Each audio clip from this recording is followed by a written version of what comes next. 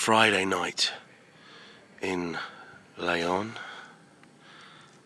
and it's just after 10 o'clock, and everything is closed. There's a few stray people floating around, but really the streets are deserted. And it's not only Friday night, it's New Year's Eve as well.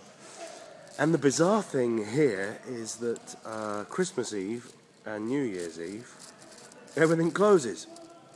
And everyone goes home to be with their family. So if you're like me, floating around on your Todd, there's nowhere to go and there's nothing to do. It's really quite bizarre. You have to respect their respect for family, but everywhere is closed. Everything's closed. There's a few restaurants open doing a New Year's Eve dinner thing at some extortionate rate.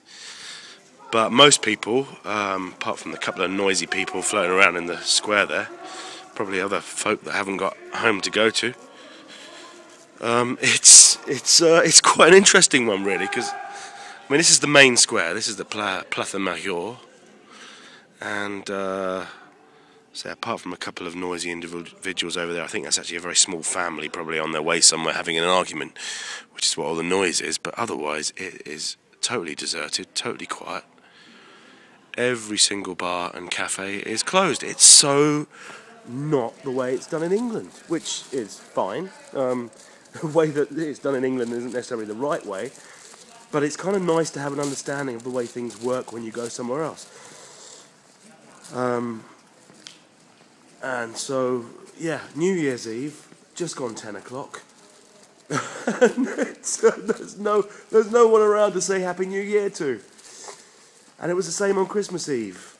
There was no one around to say Happy Christmas to, although on Christmas Day, where in England everything is closed, here everyone is out and about on Christmas Day and Christmas Day night. So they just they take the evening bit of it quite seriously. That's the bit where they go home and they're with their family and they have the meal and they do all that kind of stuff. And it's the same now, New Year's Eve. So I'm kind of recovering from a bit of a chest infection, which hasn't been great. That's the cathedral there,